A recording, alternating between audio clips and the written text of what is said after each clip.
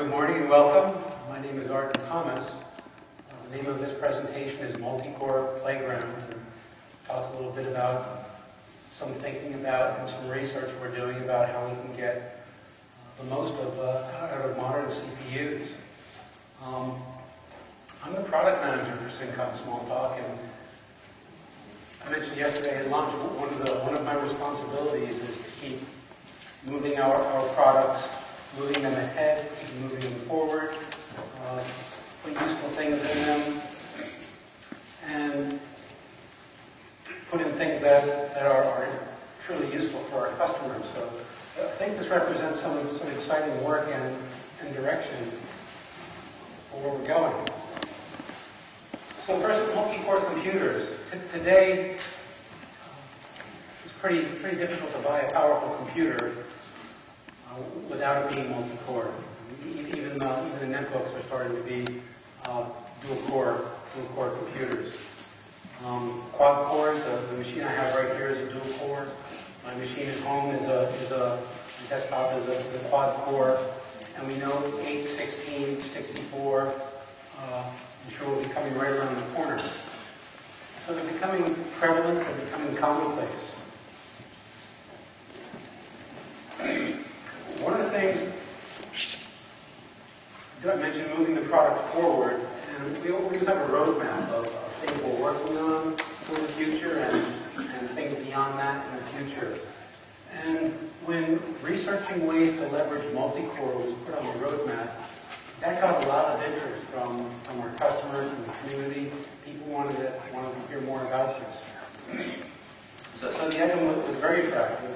People said, tell me more about that. So we've been doing some of that, and we'll even have something, which I'll discuss later in the presentation, coming out with our next release with VisualWorks 7.7. So what's the attraction?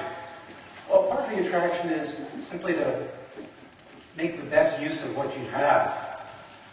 We can see a task manager here, and you may be running an application and maxing out one core, and maybe you've got 3 more cores sitting there idle, and maybe you can drop your throughput, you can drop your time a whole lot by making better use of the resources that you have.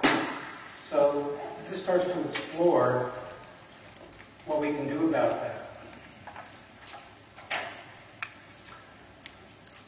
Some years ago, I got to hear a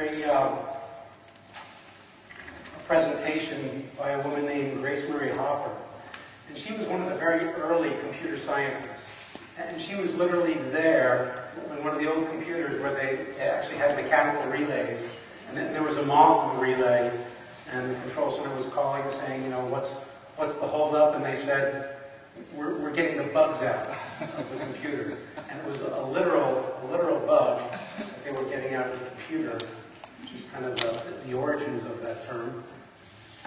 But the one thing that she had was really interesting, listen to her presentations, what was a way to convey ideas. For example, she discussed a nanosecond. What's a nanosecond? And she used to give out pieces of wire, I think they were around this long, that represented how long it would take for an electrical signal to travel in 1 nanosecond. And it was a great way to convey that idea. But the reason I bring her up, I remember one thing that she said in her presentation. So when a farmer was out in the field, he was pulling out a stump out of the ground with a horse, and the single horse could not do it. He didn't go back to the barn for a bigger horse. He went back for another horse, or a team of horses. So what she was trying to do was saying for the future of computing, that using multiple computers, or what we have today, multi-core computers, would be the way of the future. And we needed to continue researching how to use that team of horses. So actually, a multi-core CPU is then like a team of horses. And the way we can make use of that is by some type of concurrent programming. And it's very similar to programming on multiple machines, except on a multi-core machine, you maybe have a few more options available you wouldn't if they were disparate machines. And that is, you probably have generally faster communication within the machine, and you have other options available to you, like using shared memory, etc., because you're on the same machine.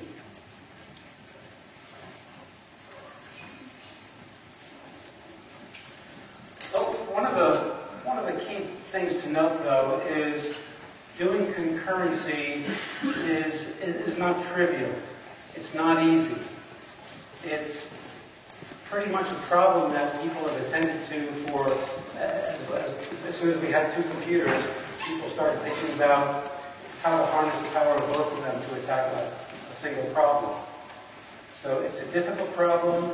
It's been studied for decades. There's some solutions out there, certainly. There's very poor solutions, and there's okay solutions. There's an intrinsic level of added difficulty, usually, just no matter what you do. So it's not a simple, trivial problem. And again, there's better and worse solutions out there today.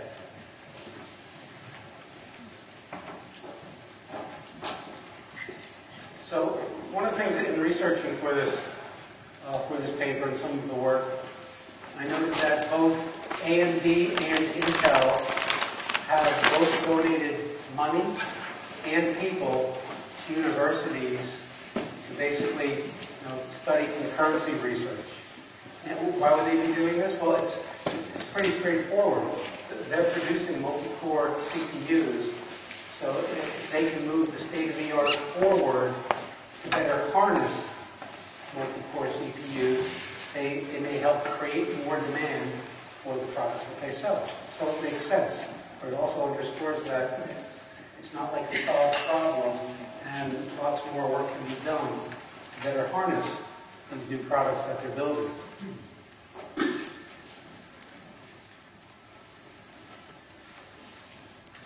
Another quote that is very appropriate, and if you've done any work with multiprocessing, concurrency work, is that as the power of using that concurrency grows linearly, the complexity grows exponentially.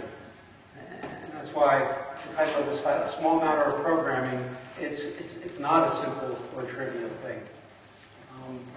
Same with distributed systems. As the power of using that grows linearly, the complexity grows exponentially. If you've done even very trivial types of applications, say having producer and consumer processes running against some type of shared collection, and you can run into subtleties and bugs that have you scratching your head, and some of them, even some very simple errors, can be very difficult to diagnose and figure out what's gone wrong. And of course, if you're scaling up to something very complex, that's even difficult to understand. Trying to troubleshoot some of those difficulties can be extremely difficult.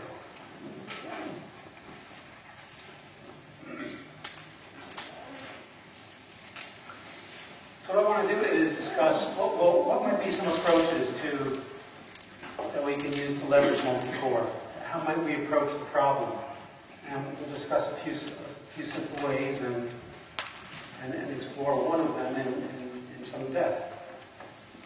So the first way we can exploit multi-cores on a CPU is to run multiple applications and simply let the operating system do the scheduling work and try to keep all the cores busy and productive.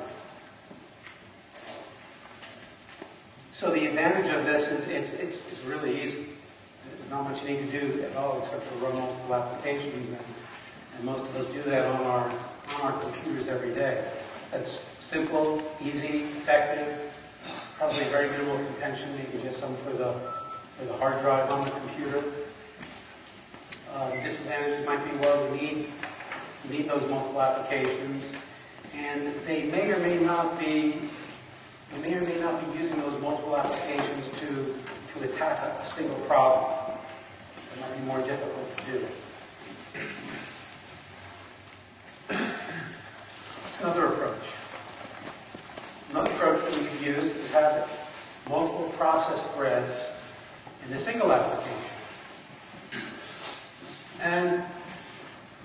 so we can have one application running and basically work respond multiple threads, and this has a number of advantages.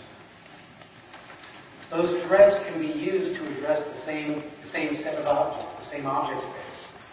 So you can be using multiple cores to work concurrently on the same group of objects. And that can be very attractive, it can be very effective. But with that power comes certainly some responsibility, certainly some overhead, because now we have to manage contention to those objects. Whenever you have to manage that, there's going to be a certain level of overhead that you're going to be paying for that. Also, usually there's significant added complexity with just managing that, especially in the code. One other possible drawback is that if you're running a native thread and something goes horribly wrong, it can end up taking down the entire application, less tolerant.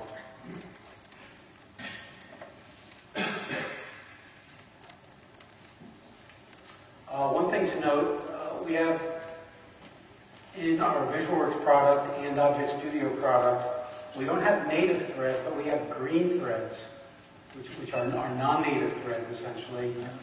And interesting, and I'll discuss this in some more detail later, it was actually almost a little surprising for the application, that I found them remarkably effective for one particular problem, where they worked out fantastic, and probably in this case even better than using native threads.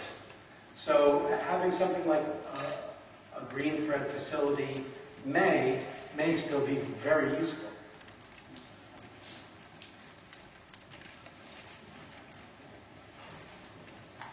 Digress just a moment. If you've done some of this type of work in VisualWorks, some of the objects that are available there for concurrency are, you can fork off processes, semaphores, there's a promise object, which is a kind of future.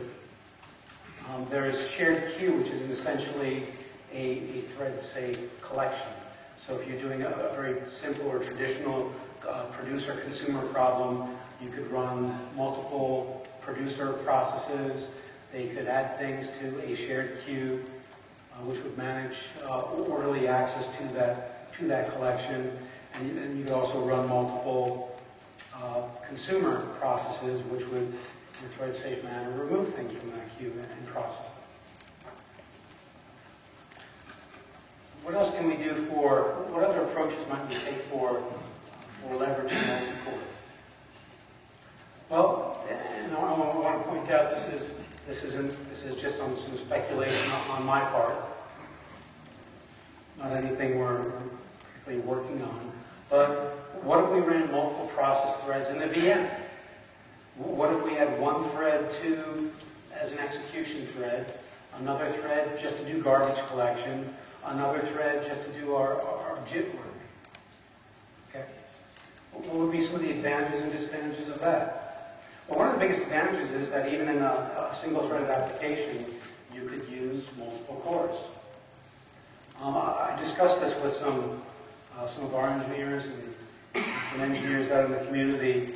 Some felt that this approach, it sounded interesting, but probably the contention between these three threads in a VM, there might be so much contention it might pretty much mitigate all the advantages that you might get in this type of scenario. I suppose that would be some research work that could be done. But probably very, very expensive research, because you pretty much need to build a VM to work in this fashion. If you took something like a significantly sized VM with complexity, this might be a very difficult and long-term project to try to do, and even questionable advantages to whether this would be beneficial at all.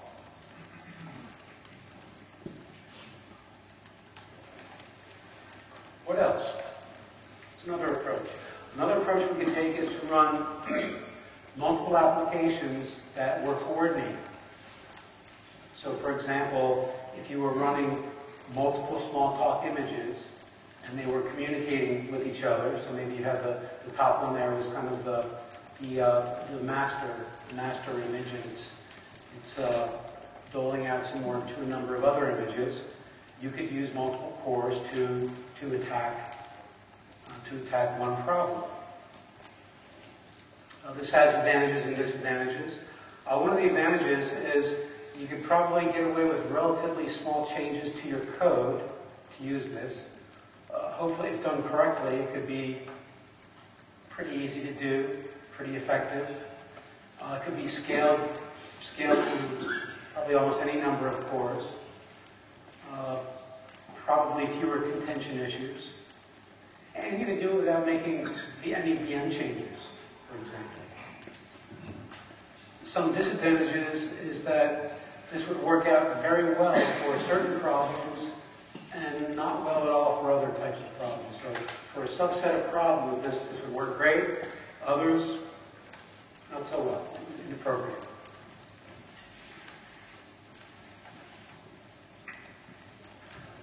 One more approach that we could take, and this is kind of a variation of the last one, is that you could have coordinated multiple applications that could access the same shared memory. So, you mean the multiple memory or some other bucket? Just the memory on that machine. So say that allocate memory that all the applications can access and share.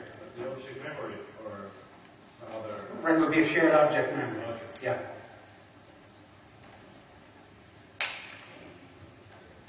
So the advantages of this would be that you could use those multiple cores to address the same object set. So again, like the multiple threads in the other example, you could use multiple cores to concurrently work on the same group of objects, which is one class of problem, one class of usefulness. So be able to bring multiple cores to bear on the same object set. The disadvantages, I mean, this starts to get into much more complexity than the last one. First, you have to think about how do I manage that object space? Because now basically I have a distributed garbage collection problem. And as the usefulness grows linearly, the complexity grows exponentially. This is a good example of that. You'd also need to manage the shared access to those shared objects.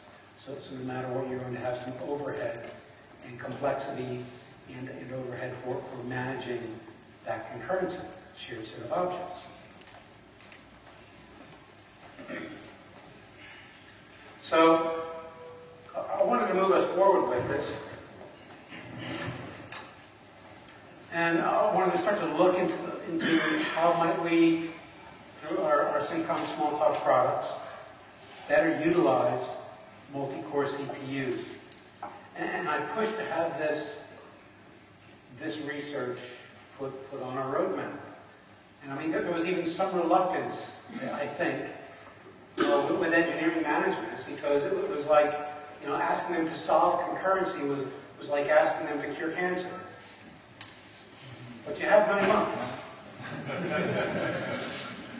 So they were a little bit reluctant to do that. But luckily, we had some engineers who had some really good ideas. And they started to do some work. Well, what were some of the requirements? And what do we want? Well, if we consider one of the fantastic things about Smalltalk, one of the things that makes Smalltalk so powerful to use, is that if you consider that we have, say, this much capacity to do development work, so we have this much total capacity, and the language we choose is going to take up some of this bandwidth that we have to work on problems. So if we choose a very difficult language, we might be using a significant amount of the overall capacity we have to work on problems. Well, as I see, one of the biggest advantages with Smalltalk is that Smalltalk adds very little to the stack and gives you a whole lot of bandwidth to deal with solving your business problems, solving your scientific problems, solving whatever problem that it is you're trying to work at. Smalltalk is also effective when doing concurrency. Why? Well, concurrency can be very complex. It can take up a lot of the space. The great thing about Smalltalk is it doesn't take up much of this, so it gives us plenty of capacity to deal with, say our concurrency takes up this much because it's very difficult, very complex, very hard to work with. Well, Smalltalk is good, but now we've used up a lot of our stack for doing that. And that removes one of the biggest advantages, I think, for using Smalltalk in the first place. So what I would rather have something Smalltalk simple. Something that just adds a little to the stack. It's not too difficult to use, but hopefully is very effective. So now we have Smalltalk, and we're able to do some type of concurrency, and we still have plenty of bandwidth to really solve those difficult problems that usually make Smalltalk shine, because other projects, the complexity grows so much, they just fail because they've used up too much of this bandwidth. They don't have enough left to solve some very difficult problems. That's what I really want, is a Smalltalk simple way of approaching concurrency. Also, it would be great if we could avoid some of the traditional and the most difficult problems in concurrency. And hopefully it's something that can be used flexibly and in a number of different types of scenarios. So, I mentioned we had a couple of talented engineers on our team who rose to the challenge. And one of the things that always scares me is when you let the engineers name the project. It's kind of a code name, so anyway, that they named the project polycephaly. It's not contagious. But polycephaly actually means many heads, so actually it makes some good sense here. And it was an experiment that was done by engineering. And what it does is allow you to very easily facilitate starting up multiple headless images, handing them work, and getting the results. So, engineering began and produced some usable versions of this and handed it to me and said, here you go. Okay. Well, now, one thing I want to point out is this is a simple, Smalltalk simple approach, hopefully, to doing concurrency. We're not saying Smalltalk has solved this decade-old problem of concurrency. It's all done. We solved it. We've cured cancer. We haven't. So this is just an approach that we hope is, with minimal effort put in, maximum benefits received. It's not there's no silver bullet for solving concurrency. What it is a simple, effective framework. And for the set of problems that you can use it on, I found it very effective. But I'd actually like you folks to try it out, and you tell me, do you find this effective? And give us some feedback and direction as to where you'd like to see this go in the future. Polycephaly will be in preview with our coming release of the product. So I was given this code. Okay, now what? Well, let me run some experiments on it. So what I wanted to do was find some code that performs a task and see if I could improve throughput by using polycephaly. So I've been working with Smalltalk since 1986. So I used to work as an SE for Park Place back in the 90s, and one of the things I had was a number of examples of drawing and creating interactive stock charts. I updated some of the code some years ago to to go out and find data for stocks and mutual funds and ETFs and create objects for those. So I found some code that would load information for stocks from a number of sources, from mutual funds and from ETFs, and a lot of that would just go out online, grab it, parse it all, create the objects, and move on to the next.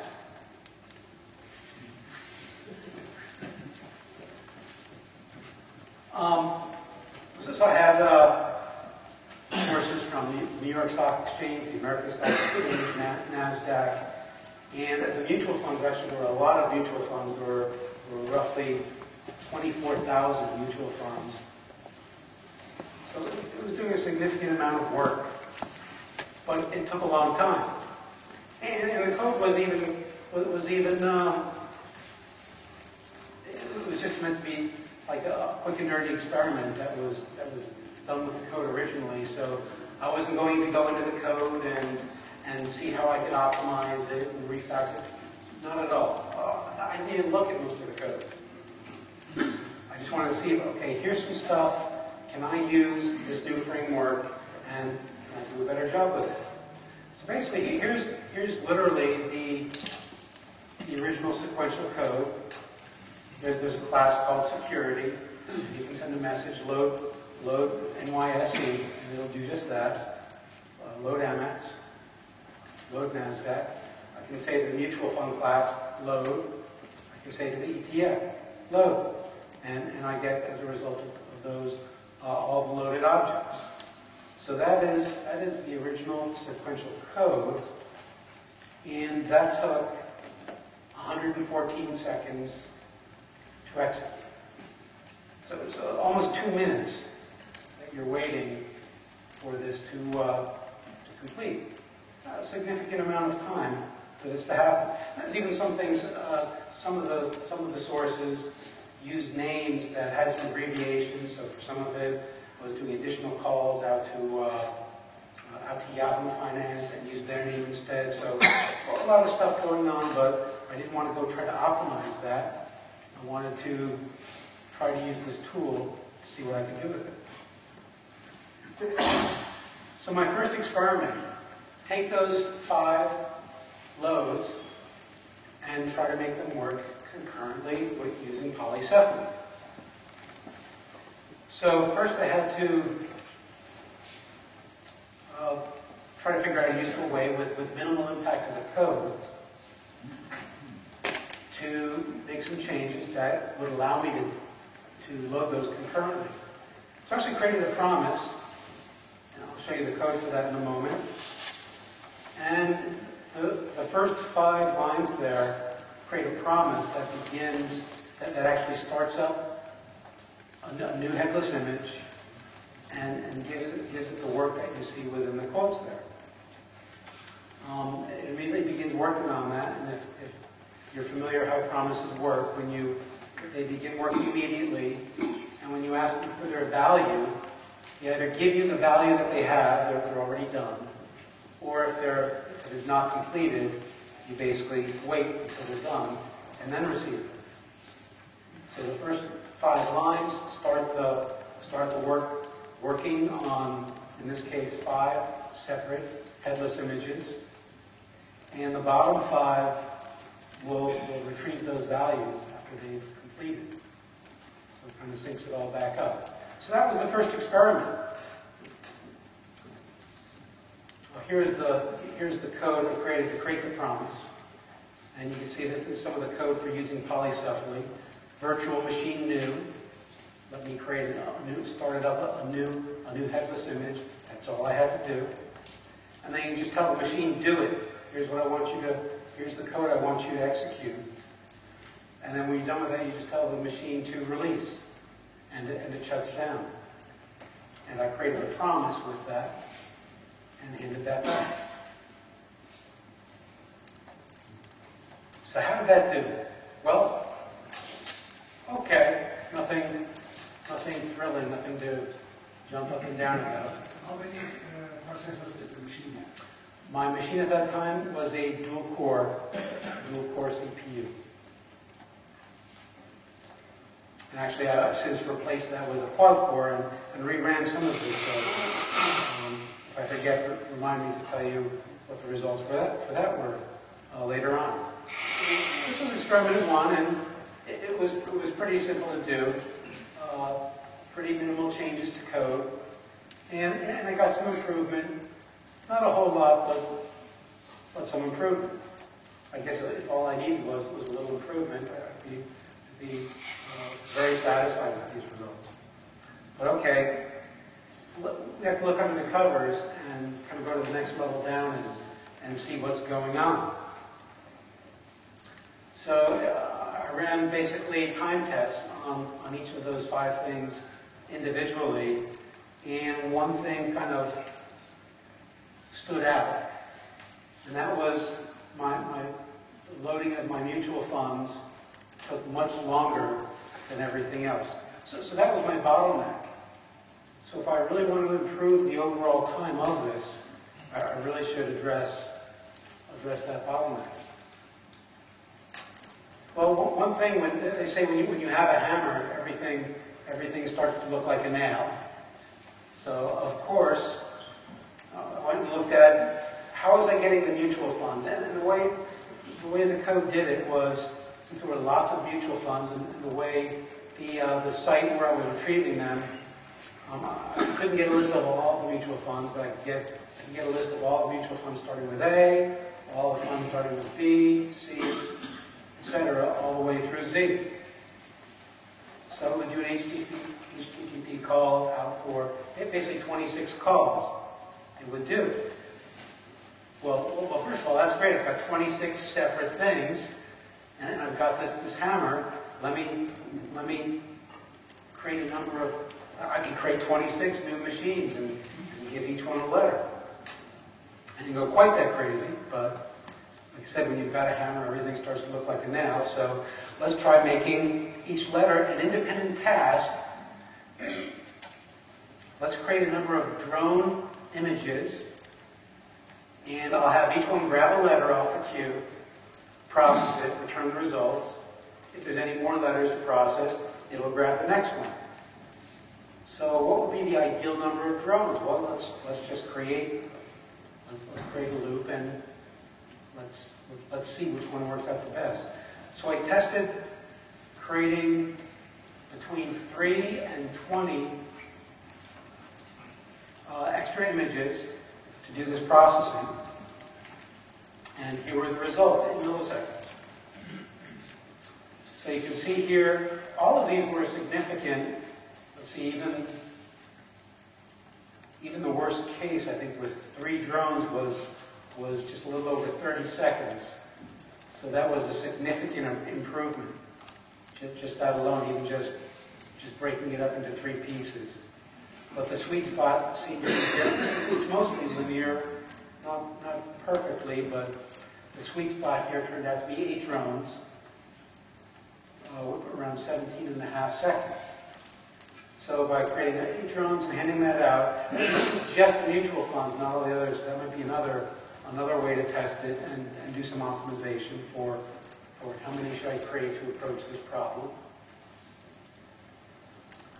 But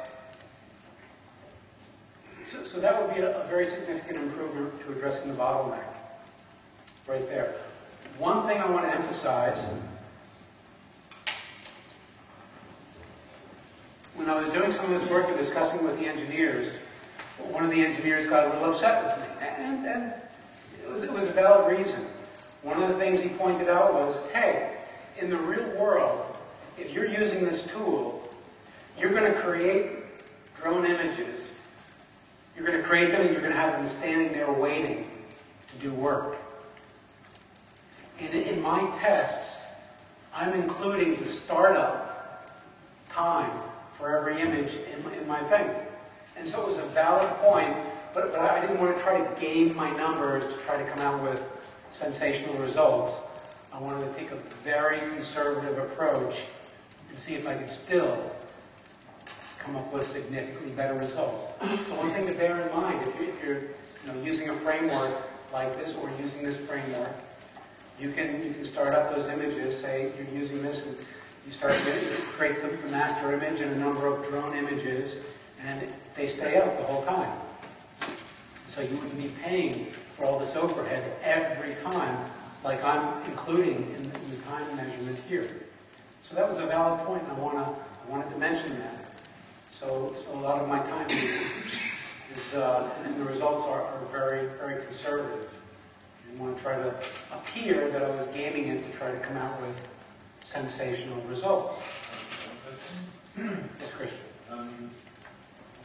That means that you basically do a call and get a return, and the machine shuts down afterwards. Is it possible to have it up and have multiple calls and multiple returns? Absolutely, and that was exactly the point. Yes, you could have a drone out there, start it up initially, and send it work, receive work all day long. So you wouldn't be starting it up and shutting it down like I was here.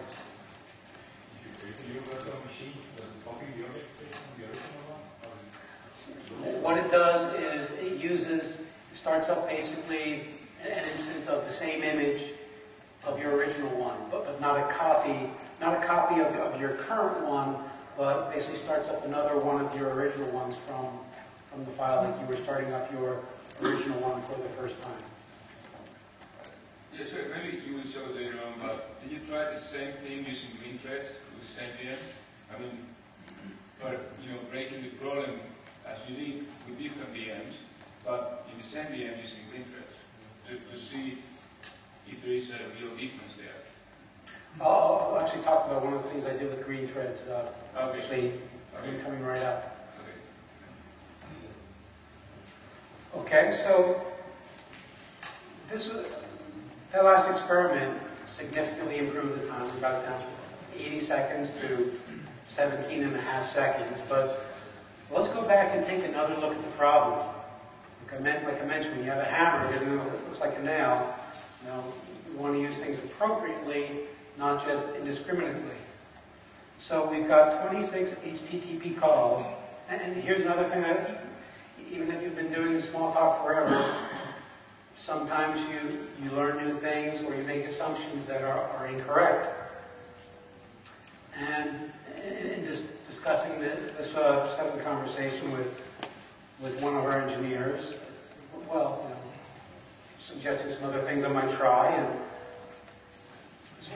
my HTTP calls are essentially synchronous, and he said, no, they're not. They're not? No.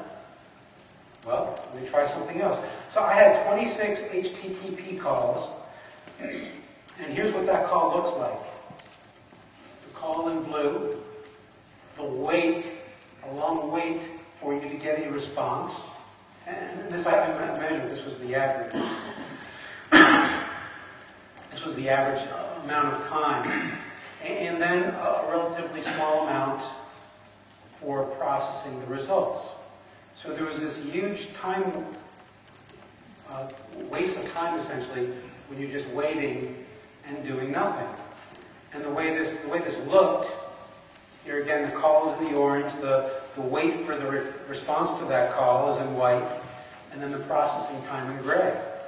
So if I do all the A's, then all the B's, then all the C's, so I'm including all the wait time for all of that with the work done in sequence. And that's the way it was working. What if we could overlap those waits? And it turns out from that discussion and my incorrect assumptions that I could simply fork off those HTTP calls using green threads and overlap all those waits. So now instead of that huge amount of time for each one, I just had I basically had to wait for the process time. So I took that amount of time and compressed it basically to just overlapping the amount of time to process the resulting thing. So this was a big improvement in speed. Here was, for the curious, here's actually the code. Having up to n 10 green threads. I get the next character, as long as there is one, and process that. And then signal a semaphore that it's complete. And I fork off n of those.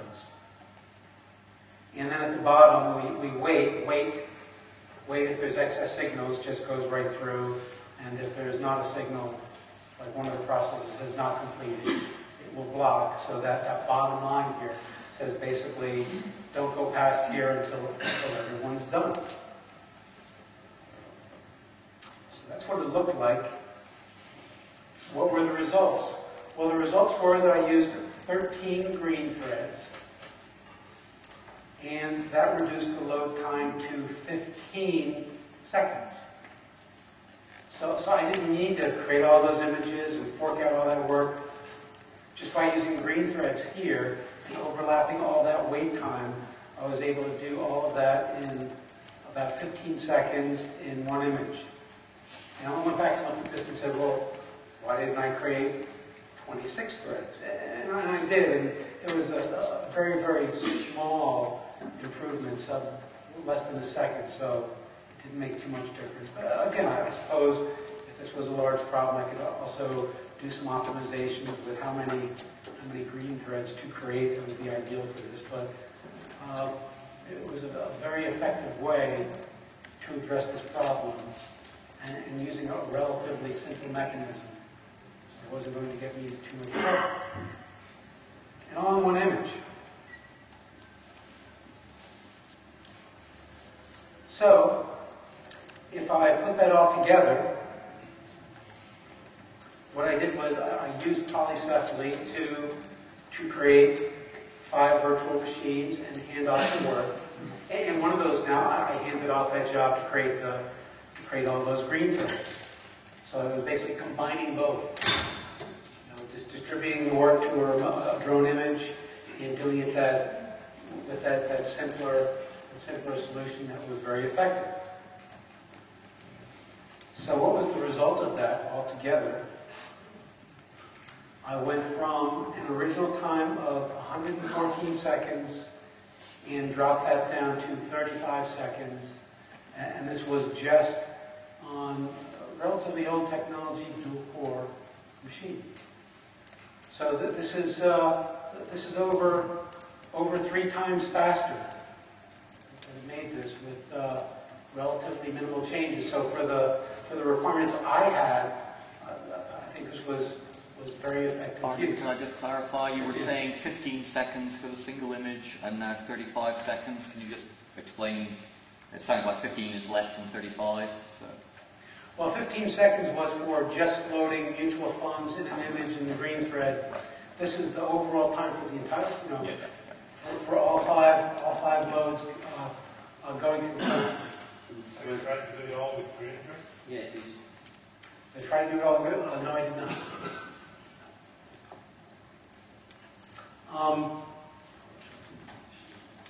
There's the timing down from 114 seconds to 35 seconds. I held off for a while rerunning the results because I basically built a new machine. I have a new, it's a 3 gigahertz quad-core machine.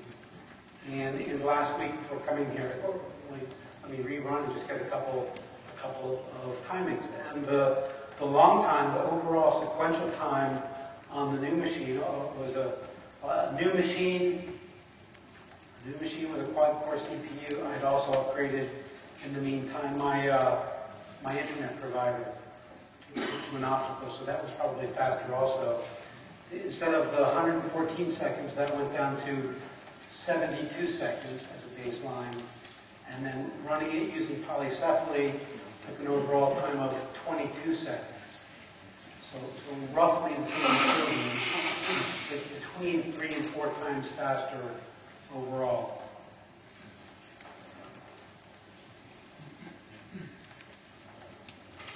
So I'd like to make a few observations about this set of experiments. And that first, if you're trying out this framework, make sure you measure the elapsed time of each piece. People are are, it's been shown in a number of studies, a lot of times we think we know where the bottlenecks are, or we think we know how much time is occurring in places, and often we do not. So we really want to see where the time is going and get, gather data so we can approach solving it appropriately. And there's lots of ways to do concurrency and try to use appropriate ones. So in one experiment, I backed off using this great new tool that I was eager to use and found a simpler solution. And in the end, I actually ended up combining the two to come up with a superior solution. Strive for simplicity. And like I said, one of the requirements that I was really shooting for with this whole thing was keeping my approach to concurrency small talk simple. The KISS principle. We say keep it simple using small talk, or in this case, keep it small talk simple. That was one of the goals for this, is to give you the maximum benefit for the minimum effort, the minimum number of problems, the smallest amount of growth in that exponential curve of difficulties you run into when addressing concurrency. Some other observations. The launch of those headless drone images seemed much faster than I expected. They seemed to occur very quick.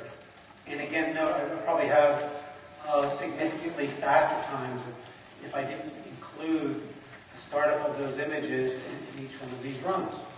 How fast? I didn't measure the actual time, just an observation, noting how quickly they started up and started to work. Milliseconds or seconds? How long does it take I to don't know. bring out an image? Oh, when you bring up an image on your machine, that's generally my benchmark. Headless. But these are headless, so that probably had a significant amount to do with it. But that was just not measured, but just kind of a human observation. Someone asked before, the drone images are basically. This was on Windows Vista. Because that's very important. Okay. And actually, the startup time, probably if I'm going to do this in a commercial fashion, I'm going to start them up at the beginning of the day and leave them running, so it's largely a non-issue.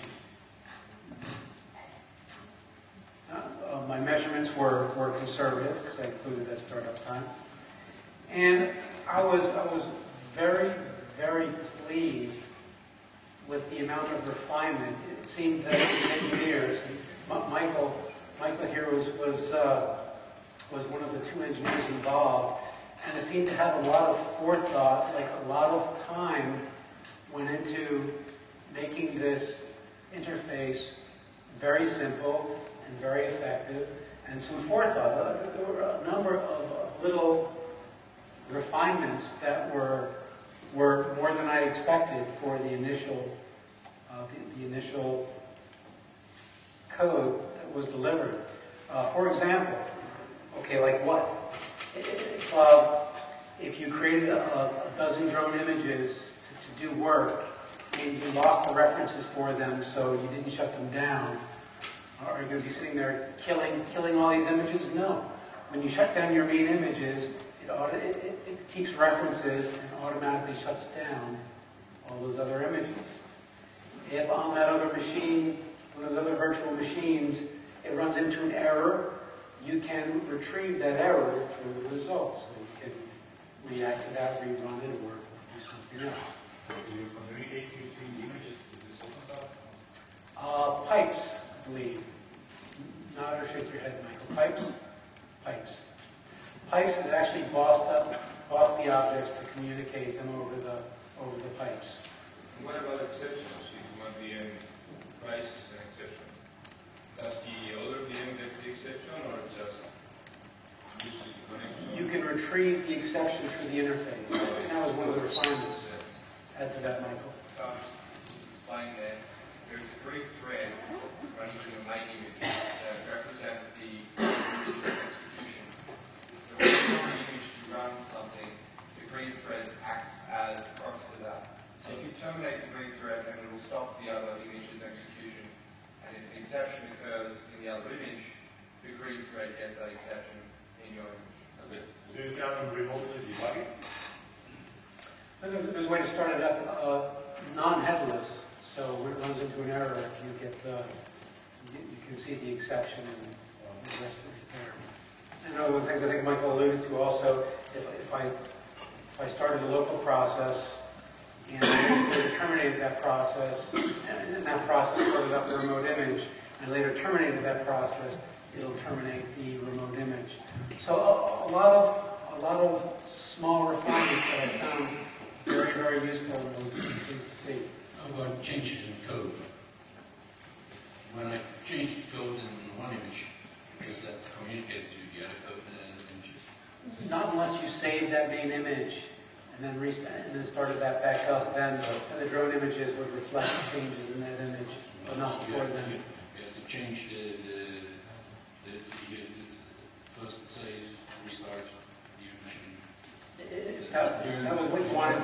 You wrote some new code that you wanted to utilize in those images. Yes, you'd want to at least save. I think if you save that image, then when any of those drones, virtual machines were started up, they would reflect those changes because they're started up from the same image file. There is the memory load for running everything in one image and running in a number of images. That's a good question. The question was, did I compare the memory load, the overall memory load? No, I did not. Because we always trade speed for space and space for speed. Look, a typical image is about 40 megabytes, and you cannot buy a 4-processor box with less than 2 gigs. So divide it, and you are there where you are done. So it's a pointless question today. It was important. Well, it depends. It depends. That's a very large thing, sure. It's not only VisualWorks, I think that you're running on the machine. Okay.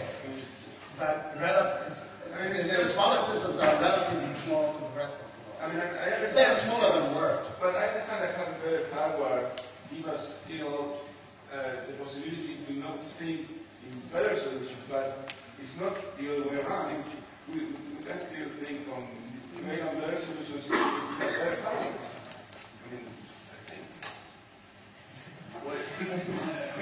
In this case, I had tons of memory to use, so that wasn't a constraint. But it could be. I just want to comment that if we stop caring for effectively using our resources, then we will burn our Earth to the ashes. Yeah, and even if it's just 4 cores, we found like 20 images, or you wanted to do it. And if it's a production server and you have requests coming on the web with thousands of users, and you don't care about memory, then you won't be lucky. Did you guys do any testing with this with anything that wasn't I/O bound? Any question coming from? Did you do any testing with this with anything that wasn't I/O bound? Because it really looked like with your stuff that you could have just done all of this with green threads and gotten the same improvement by removing your waiting for each I/O step to sequentially finish. Well, part of it was I/O bound. It was certainly I/O bound for that one that turned out to be a bottleneck. But the rest of them were primarily doing processing. So there was, I believe, distinctly a significant amount of benefit was from allowing multiple cores to address the problem. And so spreading out the processing over several cores, not just one. Did you test an entirely green thread? That's just entirely green thread? No. Okay. Well, one of the things I did not want to do is go back and essentially. That would have largely required rewriting a lot of the code because there were a number of little places. In many places all through the code were calls might be made. So to actually spread all those out would have required more significant changes to the code, which is one of the things I was trying to avoid altogether.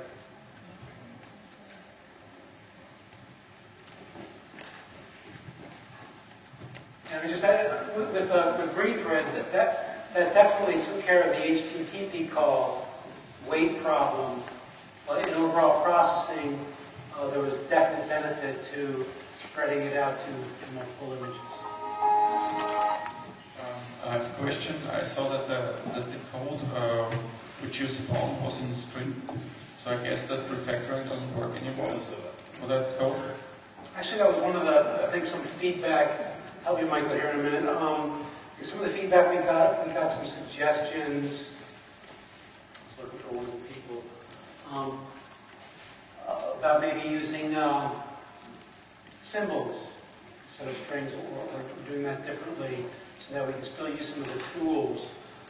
And I think you made those changes in the latest version, Michael, or experimented with that? Yeah, Do you recall? You can use full blocks.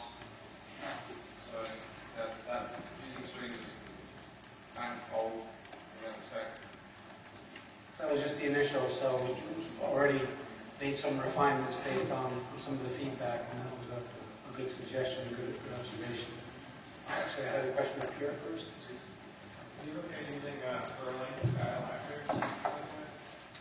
I mean, Erlang's using a very effective model for what they do. Even looking at some of the Erlang stuff, there seems to be some disconnect as to trying to use that style in Smalltalk. I mean,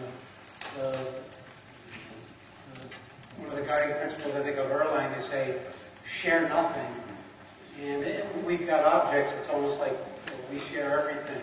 So I'm not sure how you'd effectively do that. I think if it were that simple, we might have been able to figure out a better approach already. We just start talking. Yeah, I just wanted to share a couple of things that I found actually while doing some other experiments that were related to this.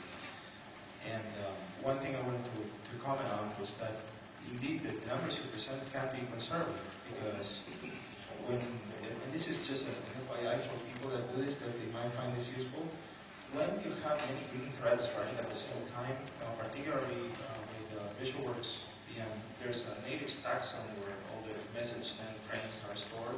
If you have many green threads running at the same time, the native stack, the space allocated for that, will not be enough for all the processes running, and so some context will be thrown off into new space, and then you'll have any garbage collected, etc.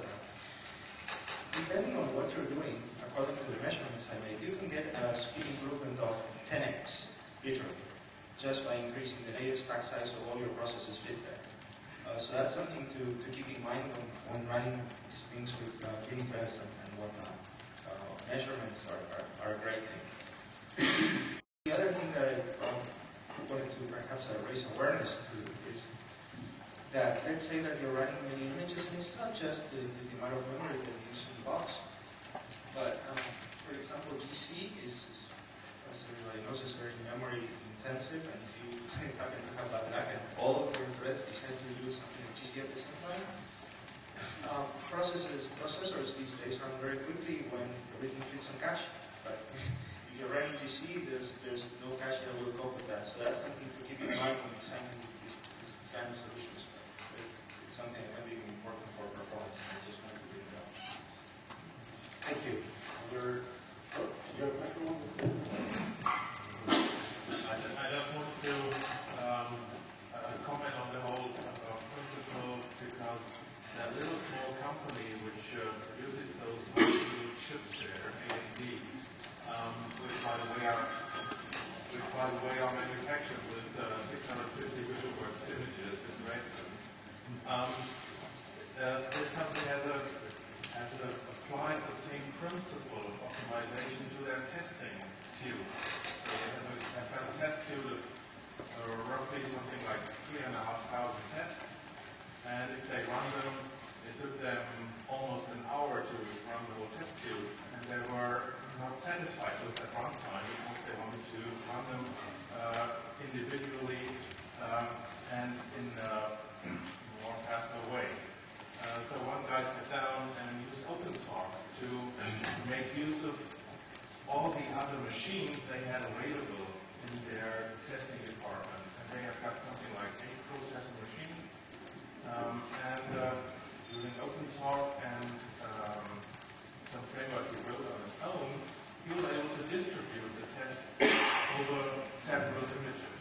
So he used, I think, 8 images. That was something like a good starting point. And the images tested 10 tests or something like 20 tests and run them, and then look if there are still tests to be run. And so it's almost the same framework which they use. They only wrote it themselves. Yeah, I think Hydra was very much similar, but instead of using 5, it uses right. Oh, and by the way, the test went through in 10 minutes then. So the individual can just set up his new code, press the button, and go have some coffee, and then the test definitely through. So they had a big improvement by using that. And not all tests are strictly I/O bound, so it's really the benefit of distributing the code execution. Next. Thank you. So I want to ask your opinion about 2 comments on it. So when I was here for the last time, 25 years ago, that was the time when we researched, or I was still at university, researching dual processor hardware for smaller 80.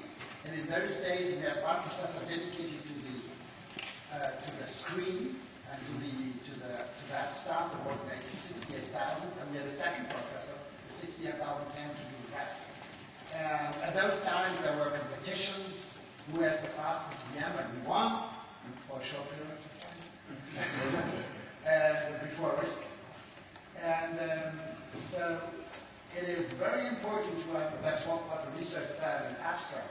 It's very important how you distribute the work and how far you do the bandwidth between the processes. How many activities can you do at a time before you need to synchronize?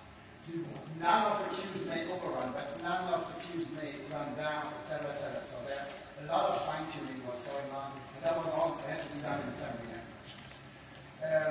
And C, which is not very different. And the second comment I want to make shortly after that, we were a distributor of gemstone, and I just happened to sit in the middle of them. And in those days, when we were distributing it, on the literature it said, if you want to scale, use symmetric multiprocessor systems. Actually, technically, this reminds me of multi-core systems of today, but that was 15 years ago. Could you comment on the gemstone architecture also? How does it fit into the gemstone you want to do that? Fit in your alternatives? I would suggest we could take that up. I'm not familiar enough to comment directly on the architecture, but suggest we take that offline. Or? Yeah, I think that's on. Okay, last one. Neil? Just picking up on the question in Georg's answer about processors being more available in space. The Capital architecture, of course, is a very well worked out distributed architecture. They have images that often are 500 megabytes in size, and they use the shared memory approach that you described. And in their case, yes, they're invariably finding that processors are less available than memory, so they're kind of grabbing every single machine they have. And I think I would agree with Georg, therefore, that in that very real, very large experiment, yeah, space is cheaper than time. Okay, thank you very much.